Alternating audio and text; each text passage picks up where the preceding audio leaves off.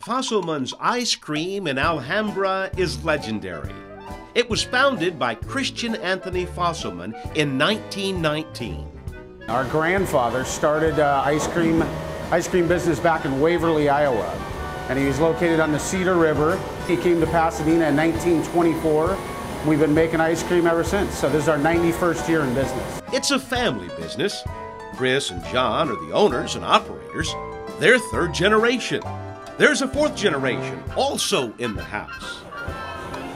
Scott's helping us out here. He gets everything prepped for us, gets it in the freezer. He's cleaning up the buckets. They're going to go into the -15 below freezer, and without 8 hours, it'll be rock solid, ready to be shipped out. According to the UK's Guardian, they serve the best milkshakes in the world. Angelinos won't argue. I don't want any ice cream unless it's Fosselman's. Monday through Thursday, we make a lot of ice cream. We're working straight through 8 hours a day. So it really gives us a lot of flexibility too, to work with chefs, country clubs and hotels to custom make unique flavors on the fly.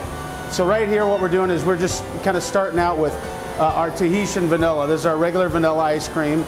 It's ready to come out.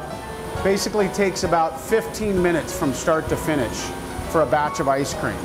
We have all our mix custom made to our specs by a local family dairy.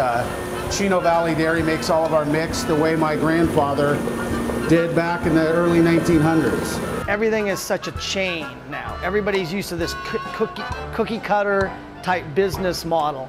And when you come in here and you know who made your ice cream, you can talk to them, you can tell them, hey, something's not right here, we'll fix it.